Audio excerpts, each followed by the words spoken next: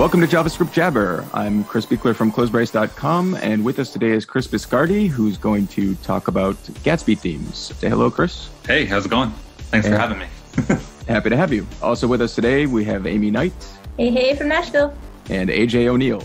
Yo, coming at you live from sunny Provo. This episode is sponsored by GitLab Commit. GitLab's inaugural user event brings together the GitLab community to connect, learn, and inspire. Speakers will showcase the power of DevOps in action through strategy and technology decisions, lessons learned, behind-the-scenes looks at the development lifecycle, and more. Learn how to innovate the future of software development by registering today. GitLab Commit Brooklyn, September 17th, and GitLab Commit London, October 9th. You can find it at devchat.tv/GitLabCommit. So, Chris, give us a little bit of information on yourself to start. So I am a independent consultant working with mostly open source startups. One of my clients currently is Gatsby. So I built Gatsby themes for them over the last year or so. So I started about maybe 10 years ago, taught myself how to program, started working in open source basically immediately. And open source has been a large part of my life since then.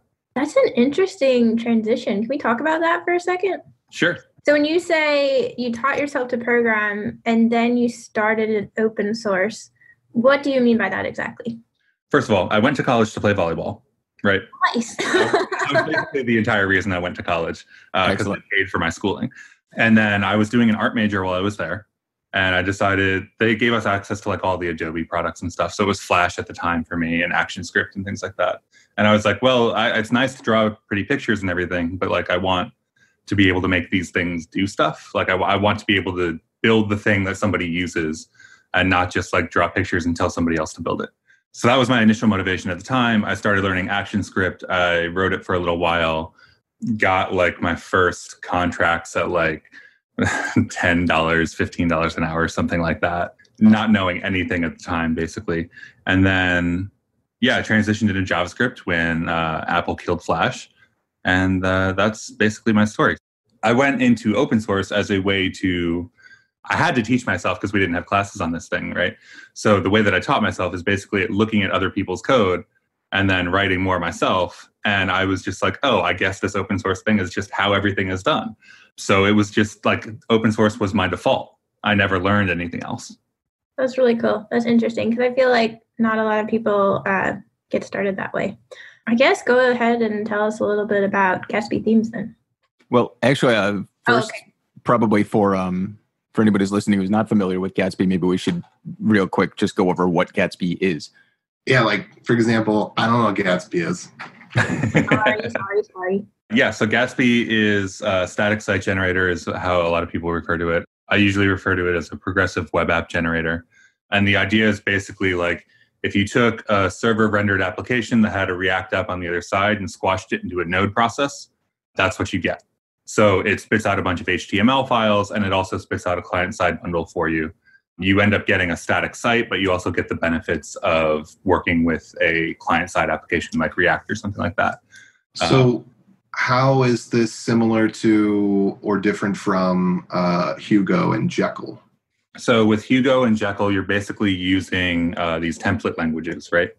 You can take markdown files and you can spit them out into HTML, but it's more or less a one-to-one correlation. You have a couple of different ways to get things like lists of pages and pagination and things like that. But the big difference between the way that Hugo and Jekyll and systems like that model information and the way that Gatsby does is Gatsby uses basically what is a GraphQL API to do all of the data modeling, which means that you can use a bunch of remote CMSs to ingest all of your data, whether it's Contentful or WordPress or something like that, or even just flat files on the system. It all goes through this GraphQL API, which then you can query as if it's a GraphQL API, right? And you can do much richer logic and shareable logic with other people. So is it kind of like declarative versus imperative? In a sense, yes. GraphQL and React tend to lean towards more of the declarative nature of things. But all of like the how do I create different pages and logic like that would be definitely imperative. So yeah, I guess take that as you will. And what would you say, is there something else that's similar to this, that let's say that's more similar to this than Hugo? If you're going to talk about things that are similar to this, you start talking about projects like Next.js. It's probably the most similar project to Gatsby in terms of it runs a server for you generally, although I think they have some static support now too. So you get the HTML, and then you also get a React app bootstrapped on the other side. I could talk about the differences there, but if you're familiar with something like Next.js, that would be probably closer to Gatsby. Just to be clear, is it Next or Nuxt? Because I see both. I think both of those are effectively the same thing when we're talking about this topic in this way. Okay. All right. So, but one of them is for Vue and one of them is for React, basically. Oh, okay. All right. Well, I am done with my introductory questions as to what the heck this thing is. Excellent. So now we can talk about theming it then. So I'm not particularly familiar with Gatsby. I have worked with Next.js, and I was aware of Gatsby's existence before this. I wasn't actually particularly aware that it was something that you could theme. I thought you were likely to need to sort of custom roll more of your own front end for it than that. So that's an interesting thing to hear. Yeah. So I guess intro to Gatsby themes in these ecosystems like WordPress and things like that, or Hugo and whatnot. You have this concept of themes, right? In WordPress, people are fairly familiar with what that is, so I won't really get into it. But in like Hugo, you basically take a bunch of files, you vendor them into your Go repo, and then you like build your site, right? And these things can give you different data types. They can give you different ways to render that content and things like that. So Gatsby themes are basically a way to take subsections of your Gatsby site, wrap them up as NPM modules, publish them, and then other people can download them and use them. And it can build anything from, you could ship a single component or a set of design tokens, all the way up to shipping an entire blog as this NPM package. And there's a couple APIs to make that nicer on the consuming side as well, but that's the general idea. Interesting. So this is way beyond just making sort of visual updates to the site the way, for example, a WordPress theme works. It's really about producing reusable components that people can pull into their own web apps. Yeah, I mean, I would say that if you look at Gatsby themes and you look at WordPress themes have to operate on a data model. It's just that WordPress provides you that data model by default, right? They have a built-in data model for how you deal with things, and a couple of different plugins to deal with that kind of stuff. But with the Gatsby, you get to define the data model that you want, which means that it's a little bit more flexible, a little bit more generic, which means that somebody has to build that data layer for you if you are not going to build it yourself. Cool. So how did you get started working with this particular platform? So I started working with Gatsby around version 0.7. I think my blog has gone through iterations of Jekyll, iterations of Hugo, iterations of a bunch of different projects. Around 2014, I had chosen React to be Docker's main technology for the front end when I was building a team out there. So this was like, I don't know, 2015, 2016, I was looking for a static site generator for my blog to rewrite things. And I was super into React, so I wanted to use React. And I was looking at a couple of different projects, and Gatsby was the one that was closest to the idea of what I had in my head from what we did at Docker. What we did at Docker was basically use React and render to string to do server-side rendering at the time. And that was way before we have all of like this nice streaming stuff and things like that. So it was basically dynamically generating a static site on the server and then shipping it down. So I took that idea and then was looking for a static site generator that would take the same concepts, right? Basically, a server-side rendered application and a static site are the same thing. It's just when you do the rendering. So I found Gatsby and I started working with it a little bit. And this was pre-GraphQL API. This was pre-1.0. This is a long time ago at this point. And it was basically just React.render to string on a bunch of markdown files, right? So I got into it. It wasn't quite what I wanted. I wanted this GraphQL data layer. So I made a couple commits to Gatsby, and then I went off into a corner and built a proof of concept of a GraphQL-backed version of Gatsby, and then came back and they built it into 1.0. And then when I was looking for new consulting work, like maybe a year ago, I sent out a tweet. And Kyle, one of the founders, was sort of like, hey, yeah, you've been around for a while. We have some work. Would you like to do it? What's a good way for people who are interested in this to get started? Either people who are interested in developing themes for themselves or people who are interested on more of a top level of just seeing what's out there. Is there a particularly good place to find that kind of stuff? Yeah, it depends on where you're trying to get started, right? If you're trying to get started just with Gatsby, obviously go to the Gatsby.js.org page. It'll get you started in different places. If you're looking to get started with themes specifically and trying to get a feel for how they look and how they feel, there are a couple of official themes. You can go to the Gatsby.js.org/docs/themes, and it will give you a starter where you can just do basically Gatsby new and then like a URL to a starter, and it will install a theme for you, give you some content, and you can sort of play around and see what it feels like to use one. Once you get through that, we also have a couple of tutorials about how to build themes that are also on the Gatsby Docs site. So the Gatsby Docs site is usually where you go to start any of these different paths. I kind of have a question, like backing away from like talking about themes and more about Gatsby, if that's okay. Like I feel like Jekyll is super easy for beginners to start with. I know like when I first got into programming, even before I did my boot camp, I started taking some classes online. And I think like literally one of the very first classes was to like, obviously put up your own website. And because like I just didn't want to go like the WordPress route or something like that. And so I did Jekyll because I felt like it was going to be easier for me to kind of like make some customizations for the class for some of the projects that they had us do. So like how beginner friendly is using Gatsby in general? So in general, if you're using Gatsby, I know I've mentioned a bunch of different technologies at this point, right? I've mentioned GraphQL, I've mentioned React. There's a bunch that I didn't mention, like if you're using CSS and JS or something like that, or like integrating Sass and things. So if you're looking to get started with just Gatsby and you don't really know any of those technologies or anything like that, it may take you a little bit. And that's part of the reason that we build themes, right? Because with themes, you can install a single package. It'll give you an entire blog. And then when you want to go make changes, we have this concept called shadowing. And you can create a single file to replace a single React component.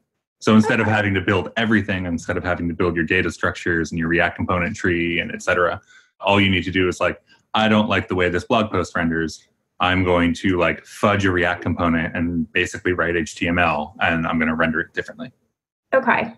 I have multiple questions. So I want to make sure I understand too. So maybe like we'll say like WordPress might be like the easiest thing to get started, and then or Jekyll. I feel like Jekyll is going to be like a little bit more down to the middle. And then maybe Gatsby is like a little bit more advanced than that. Does that seem correct? I'm just going to plug and say Hugo is probably easier than Jekyll. Okay. Because it's not Ruby. It's wicked fast and it's a lot simpler. That's true. So the other question I have, because I feel like, like Gatsby is like pretty hot right now. It's a lot of people are talking about it. It's like big buzzword. But also I'm of the opinion, and I wish like Chris Fernandi was here, but AJ, you can like also represent him a little bit too. Like if I'm what he now became the lead contrarian? How did that happen? Well, like here's the thing. So if I'm building like a pretty bare bones website, like blog or something, like I'm probably not going to reach for React. So when you said about, was it shadowing and how I could like plug and play React components, like help me understand why I would want to introduce like more complexity and use some kind of like blogging platform that has React as a dependency. Sure. So I think there are two ways to approach the answer to this question, basically. One of them is talking about sort of some developer's personal blog. Like we're all pretty technical here. We can all go and run Hugo and get a site up and running fairly easily, right? And then there's the people who are not as comfortable getting down into a bunch of Go code or a bunch of Ruby code or something like that. So at the other end, you're saying that WordPress is an easy install because it's basically everywhere. It's got a GUI one-click install for somebody somewhere, right? Whatever platform you're on. Yeah, which is what I don't like, but yeah. Right. But it's sort of like WordPress is at this super user-friendly, like your marketing person can go in, click a couple buttons and get a WordPress site. Now, if they want to change how it looks and things like that, it gets a lot more complicated. But getting set up, WordPress has this 5-minute install. Hugo does not have that 5-minute install. Jekyll does not have that 5-minute install unless you're using it on a platform like GitHub, in which case you can click a couple buttons like you can with WordPress. Yeah, true. And like I remember back in the day, man, like whatever I was using for hosting, like I literally just like clicked a bunch of buttons and didn't even have to do anything on my actual laptop. Well, I'm not like I didn't have to actually touch the code like locally. And to be clear, when you're using Jekyll and Hugo, the only reason you have to be concerned with Ruby with Jekyll is because you have to somehow get the freaking thing installed and all the gems configured. And Which is a nightmare. there's nothing else it's just Markdown and basically mustache style templates. And same thing with Hugo, except Hugo's Go, so there's no configuration or like dependencies or anything you have to manage because it's just a single binary. You just download it. Right. So if we talk about Gatsby and the ease of install process, right? Themes has taken us from you have to build your own application to you can just write a bunch of Markdown files. So it's the same level as Jekyll now, basically, right? If you want to write a blog, you Gatsby start or whatever, you have to install Gatsby, like you have to install Jekyll, and then you can Gatsby new, Gatsby starter blog, and then you have a blog that's run off the theme and you can just get going. Gatsby does not currently have one of the sort of GUI installers that we see in sort of GitHub and other platforms for WordPress, right? There's no place to go to click a couple times and get a Gatsby site. So it's on the way to getting easier to install, but currently is still not as easy to install as some other platforms. Well, it's in Node, so I mean, it can't be that bad other than you need gigabit internet to get the NPM modules. Node usually doesn't fail. And I'm imagining Gatsby doesn't probably require any native modules that would fail. No, not unless you're using some plugin. Like I know Sass uses like libc or whatever. So if you're using Sass in your Gatsby site, then you have this C add-on that you might be using. But other than that, Gatsby itself doesn't have any C building to do. So it's just a JavaScript package. I think that's one of the great virtues of Node is that in a world where, we had Python and Ruby that, if they come pre-installed on your system and the version that's pre-installed on your system is the right version, you're golden.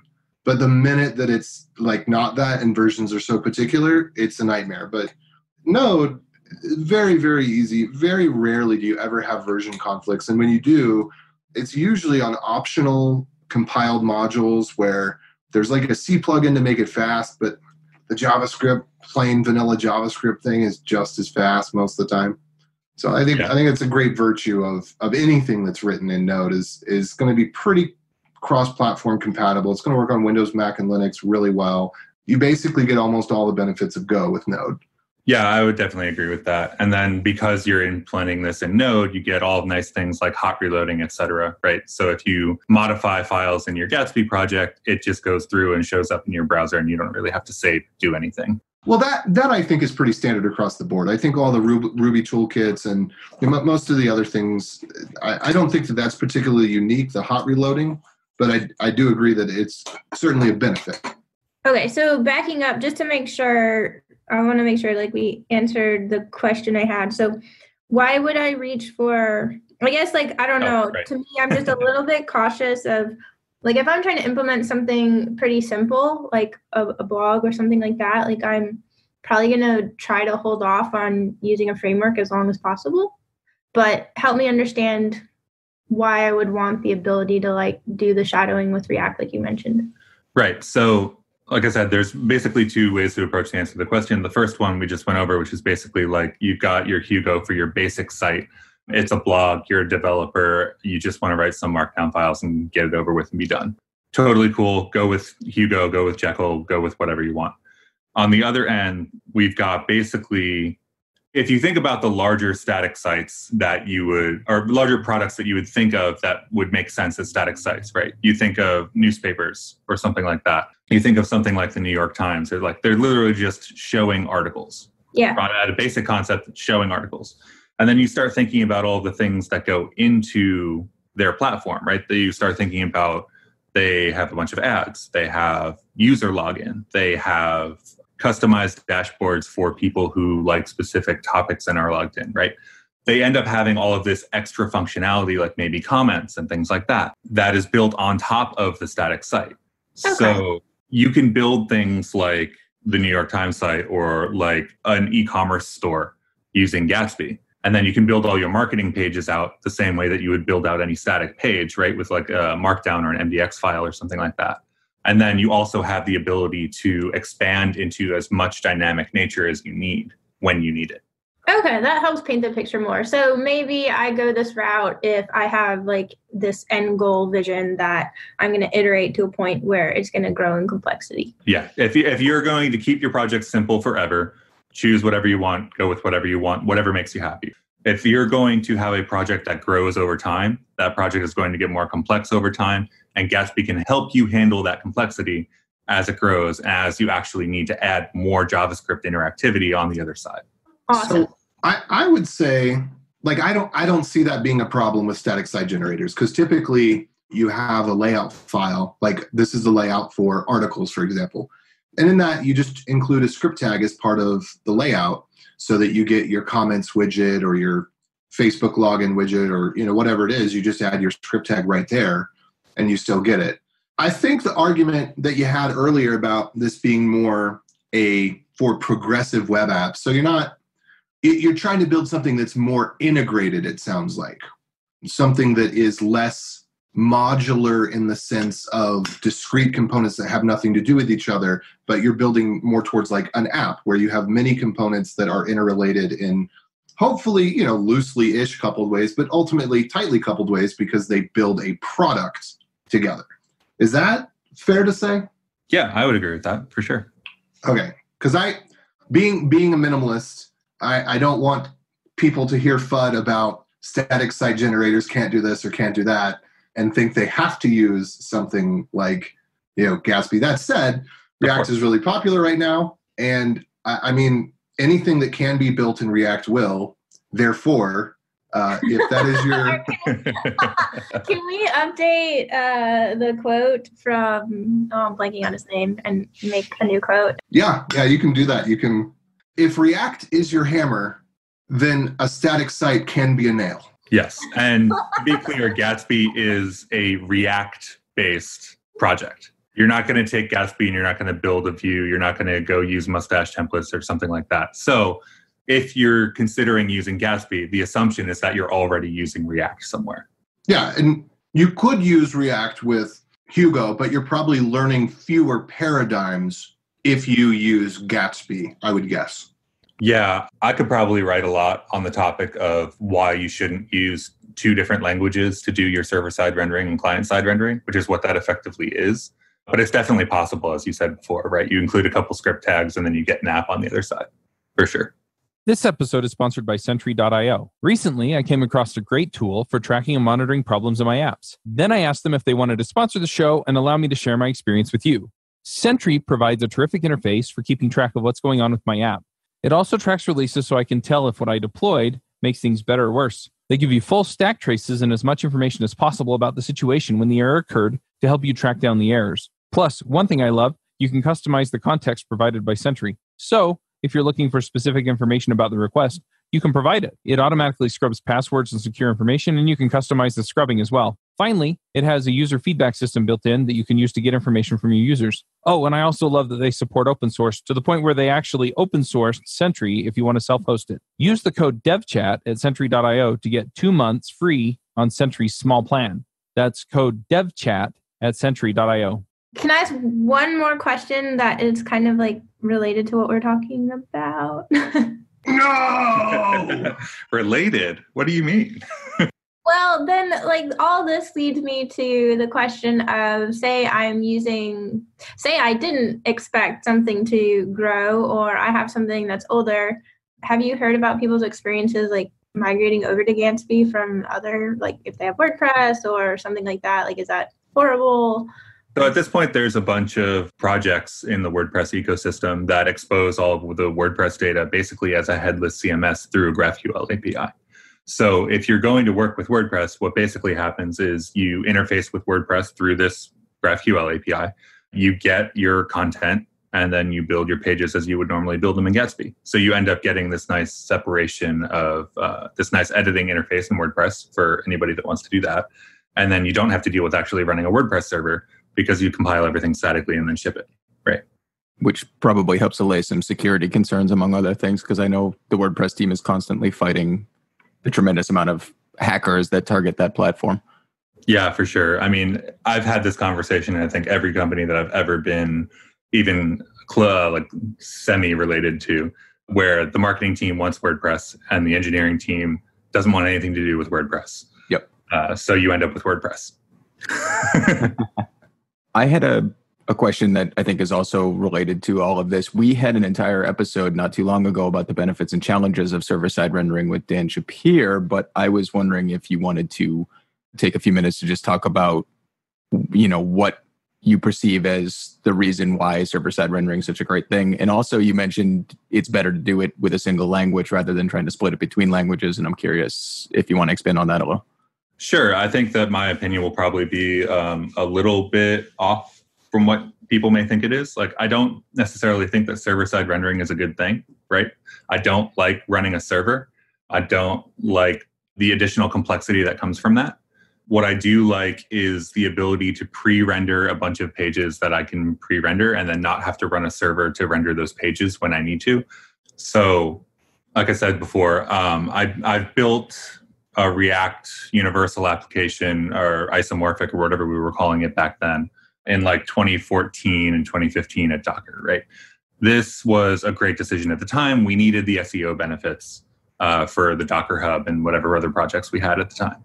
And that's basically the only reason that I would suggest people use server-side rendering at this point. If you need SEO, then yeah, go server-side rendering. If you don't, then probably take a really hard look at whether you really need server-side rendering or not. So I would say that the benefits of server-side rendering really come in when you have a build process that pre-renders stuff like Gatsby does, and not necessarily when you're running a server like something like Next would. Because then you get your HTML, it ships really quickly because you don't have to generate it. You can just put it on S3 or Netlify or whatever your platform of choice is. It comes down really fast. You get a great user experience.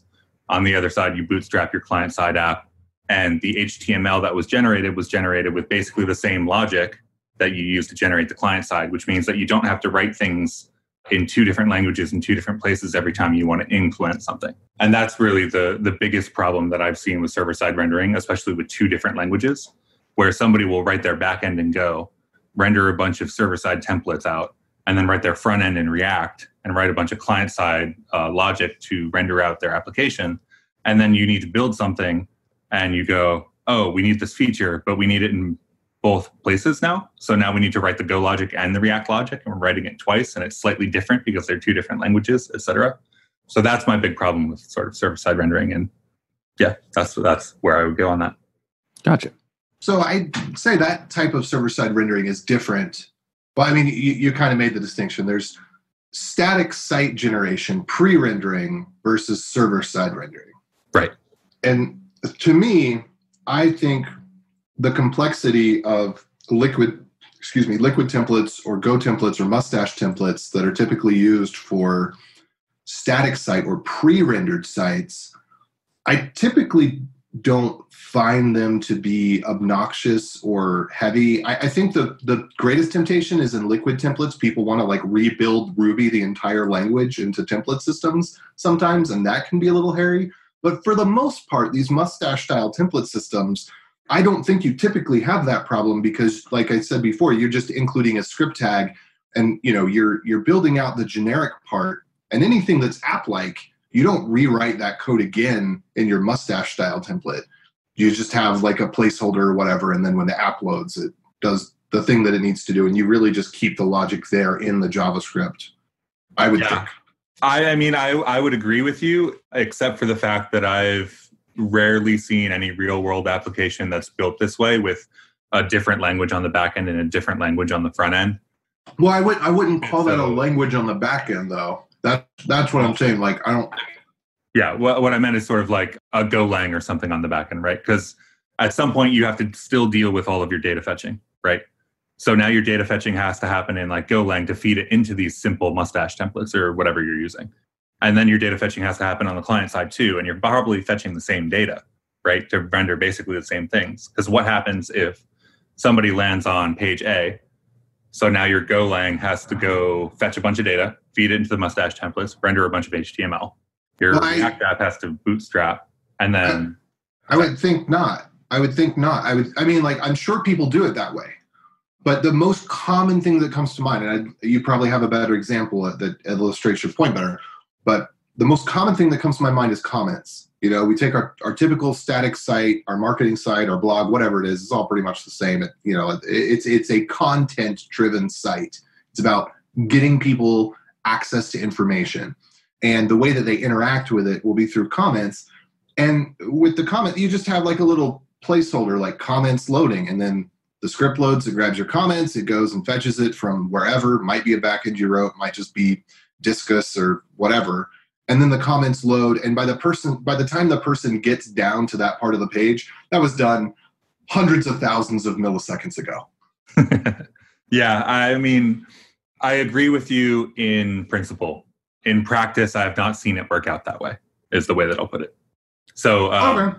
If you are loading Disqus, for example, or like comments or something like that, I've always seen them load after you scroll to them. So you scroll to them, then you see your loading indicator, and then you see the comments pop in later, as opposed to them loading when the page loads. Well, yeah, and that's right. The Disqus or however you pronounce it, specific way of doing it. Maybe they have an option to not lazy load. I agree. That actually is annoying, but I would think not all comments behave that way, and not all modules need to be written that way. But I specifically with that example that I gave, no, that was an excellent counterpoint because I don't like that. Yeah, I mean, I totally agree with you. I think we're on the same page here. Darn it. AJ likes to fight with the guests. That's Yeah, I'm the resident contrarian, Chris. Don't ruin my deal. You can't yell at Chris Ferdinandi. He's not even here today. All right. I had another quick question. Not so much about the server-side rendering aspect of things, but you mentioned that, or at least it seems like Gatsby is really strongly geared towards larger content-oriented sites. Like you mentioned, newspapers is a good example. I was thinking something like ESPN.com is another one. I'm wondering, though, can you build more app-oriented websites with Gatsby, and would you recommend that as an approach? Yeah, so like you said, it's really good for these ESPN, these New York Times, these e-commerce sites and things like that. And when you build sort of an app on top of Gatsby, if you're familiar with something like Create React App, right? Create React App is basically a way for everybody to gather a bunch of Webpack config, gather a bunch of Babel config, gather a bunch of other things, ship them in a single NPM package such that you can sort of install it and upgrade it later and not have to worry about all that configuration and things like that, right? And that's how you build your app. And then at that point, you're basically just writing React. So personally, if I build a web app today, I use Gatsby instead of Create React App. So it's definitely possible to build a web app without any static generation if you want to, using Gatsby, right? And you would do this for pages behind a login site anyway, right? So if you're building your static site and you still have user login and you have like a dashboard behind a login, that is a core use case for Gatsby. So it's definitely possible to do that. So you can basically use it as an alternative to Create React App or other options for just rapidly spinning up your environment so you don't have to spend a ton of time on that and you can get started just writing components. Yeah, and one thing I'll add to that actually, since it popped into my head, is we have basically people at different companies using Gatsby themes to build their own internal Create React App. So Create React App doesn't actually let you really modify anything. So there's separate projects like React App Rewired and whatever that are sort of unofficial that let you patch in things. But Gatsby themes let you bundle everything that you need together. So for example, the IBM Carbon team is using Gatsby themes to ship basically their Carbon design system to all of the people that want to use it. The Apollo team is using it to generate a bunch of different microsites for different documentation aspects. You can basically build your own Create React App, ship it to your users internally, and they get this nice upgrade path. Nice. So another quick question. Do you have any examples of, you've used a blog a couple of times as something you could plug into a site that would be a good use of a Gatsby theme. Do you have anything else that you've worked on specifically or that you've seen that you thought was particularly cool that would make a good example of the type of thing you could use themes to provide? Yeah, so there's a bunch of people building themes that pack in the logic for a specific CMS platform. So it doesn't necessarily have to be a blog, right? It can be your marketing site or whatever. but basically people are building themes that are matched with, say, like WordPress, or matched with Dado CMS or Contentful or whatever. And it contains all of the logic such that you can operate almost exclusively in the CMS. The theme deals with processing and rendering all of the pages, and then you end up being able to do whatever you want on the client side, the React components and rendering and things like that. Another thing that I've seen is people actually building Stripe or Shopify into themes such that you can have a Shopify site, set up all of your products, and then it just gives you basically a store. It seems like a very, very robust and powerful system.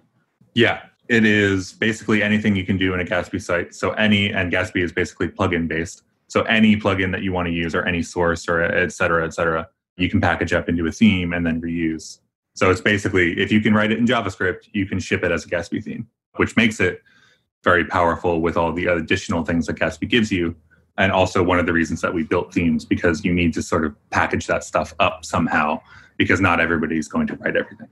A few years ago at a JavaScript conference, I was approached by Nader Dabit, and you might know him for the React Native Radio podcast. He's also a developer evangelist for Amazon. And when he came to me, we had a conversation about React Native. And the thing that I love about React Native is that it's approachable, it's web technology, and it's cross-platform. And it makes a lot of things really easy for developers to jump in and do interesting things on mobile with JavaScript. So we've had this show now running for several years, React Native Radio, where we interview people about the React Native ecosystem, some of the things that are coming out in React and how they affect mobile, and other options that you have for mobile development. So if you're doing mobile development, you're doing it in JavaScript, you're looking for a good option, or maybe you're just trying to stay current with React Native, then go check out React Native Radio at reactnativeradio.com. Let's do some picks. Chris, if you want, we can start with you. I am unprepared for picks. I did not know that I needed to pick things. No problem. So typically at the end of each episode, we each do some picks. They do not have to be tech related. I've picked all kinds of stuff. Music and books come up pretty often. Why don't we start? Aimee, do you have something? I can find something. I also should have been prepared. I'm prepared. Pick me. Okay, All right. Go AJ. Go AJ. Go. Okay, so for those of you that are viewing online right now, that being none of you, I'm holding up this amazing book with a piece of toilet paper stuck in it. You can guess how it took me so long to finish. It's Sam Walton, Made in America, My Story. A year ago or 2 years ago when I first picked it up, then I kind of left it as a bio break reading, and so it's taken me a long time to get through it. But it's Sam Walton talking about how he built Walmart, and it gave me such great respect for Steve Jobs of his day, like maybe a little bit nicer. It seems like people had good things to say about him. And I mean, you can kind of see how, just like Steve Jobs died and now Apple's just going 180 degrees the other direction. Sam Walton died and Walmart just isn't, it is not the company that's talked about in the book quite the same. There's a lot of the values have carried on, but it's, you could tell that it's different. And I don't know, he just has a lot of wisdom and he seemed like a really down-to-earth guy. And he's definitely got some opinions that are counter culture for today's culture. Like he's very much into the belief that, giving people a job is part of what helps them, not giving handouts and that sort of thing. He backs it up with sound reasoning. It's, it doesn't sound like just some moral, like blah, blah, blah, this is how things should be. But he kind of backs it up with his view of experience. And I kind of agree with it. And then also another thing I'm going to pick is, so for those of you that are Owl City fans, if you have not listened to Cinematic or didn't know that Cinematic was out, you should definitely listen to that because it's kind of the accumulation of the year before he did basically a theatrical score every month and released it. So there were 11 of them, not 12 for some reason. And then he went on and incorporated all of what he learned from that experimentation and brought it into Cinematic, which is just an amazing album. I think it's his best because it combines all of his like true self. Because he went through that period where he was very poppy because, obviously the record labels wanted to be poppy. It just wasn't him, and you could tell. And this one just seems to be more like him. But what I actually meant to do was go completely in the other direction. So even before Owl City, there was Sky Sailing. But before Sky Sailing, he was doing Swimming with Dolphins. And Swimming with Dolphins, so the first album, he's part of it. The second album, he's not. But Swimming with Dolphins is pretty darn awesome. And so if you're into that whole thing and you didn't know about Sky Sailing or Swimming with Dolphins, check those out too, because they're awesome. And Sky Sailing is kind of like the acoustic pre-electronic version of Adam Young. And then anyway, yeah, I'm rambling now. I'll end. I can go again. All right, let's go for it. Like, I found a bunch of stuff I liked yesterday, and apparently I didn't save it, so that was bad on my part. I'm going to go with this blog post, some things that might help you make better software. I think this is not a might. I think it will make you make better software. But basically, it just kind of talks about, which, I don't know, I'm just really burned out on the whole startup thing. I think where I'm at now is not super startup-y, so that's good. But it's kind of like, you can't always have quality if you're at a startup, unfortunately, because sometimes you just have to like prove product market fit and get stuff out the door. But the article is just all about like different things on quality and about like an attitude towards quality and things like that. So that will be my pick for today. Cool. I could go now too. Oh, cool. Sure. Go for it, Chris. So I've been doing a lot of Twitch streaming lately. And for me, it's usually just whatever I happen to be working on at the time. But my friend does a show on Twitch.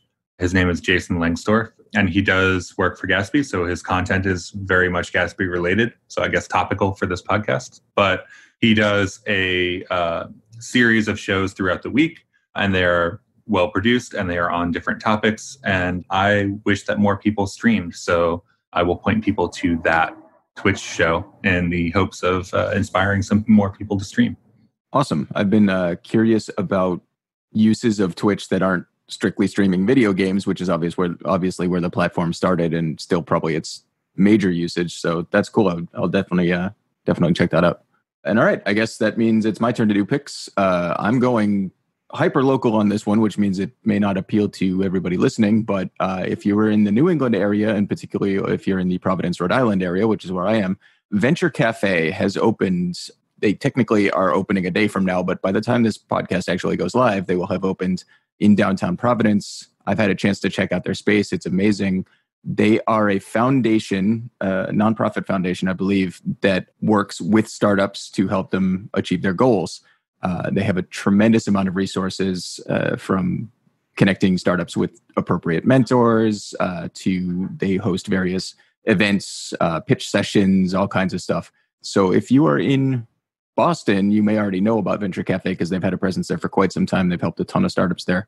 They have now opened an additional office down here in Rhode Island, which I think is awesome. I'm very involved in promoting the local startup scene in this city. I think it's a great place to live. So if you're at all interested in any of that, then definitely check out venturecafeprovidence.org. And if you're not in the Northeast or not interested in Rhode Island, then next week I'll pick something else. So that's all I got. Cool. Yeah, I think that'll wrap it up. Thanks very much to Chris Biscardi for coming on board and telling us all about Gatsby and Gatsby themes and giving me a whole lot of information to digest for sure. Yeah, thanks for having me. It was a lot of fun. Awesome. Bye. Bye, everybody. Bandwidth for this segment is provided by CacheFly, the world's fastest CDN. Deliver your content fast with CacheFly. Visit CacheFly.com to learn more.